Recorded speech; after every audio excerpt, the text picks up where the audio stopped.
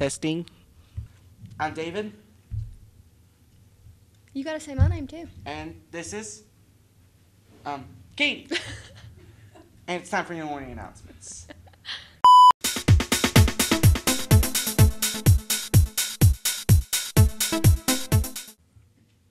Hey, Panthers! What's happening?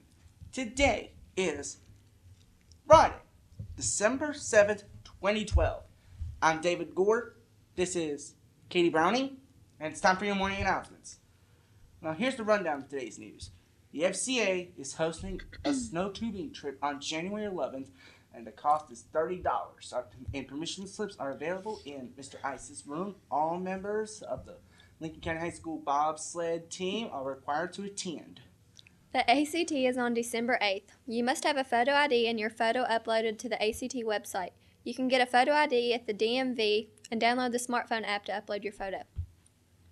The Governor's School for the Arts is currently taking applications for sophomores. This is for students who have talent in writing, dancing, singing, acting, digital media art, painting, drawing, or playing an instrument. You get to spend 3 weeks at Davis and Elkins College from June 30th through July 20th. Applications can be found at www.govschools.wv.gov. The deadline to apply is December 22nd. Tacky Christmas Day is Wednesday, December 19th. The craziest Christmas student will win a 5-pound bag of gummy bears.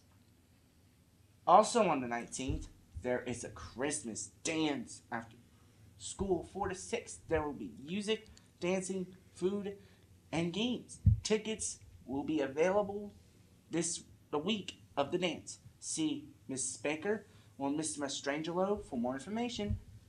FFA will be hosting their fall awards ceremony this Friday at 6 p.m. All students and staff are invited. But wait, there's more.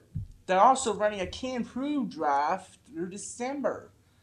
Everyone is encouraged to bring canned food or money to Miss Butler's room, 1098 in the vocational wing.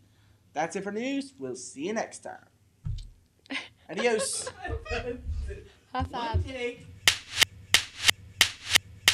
Alright, Panthers, don't forget to follow us up on our YouTube page or tweet us at LCHS Proud. And remember, don't use your cell phones during the school day.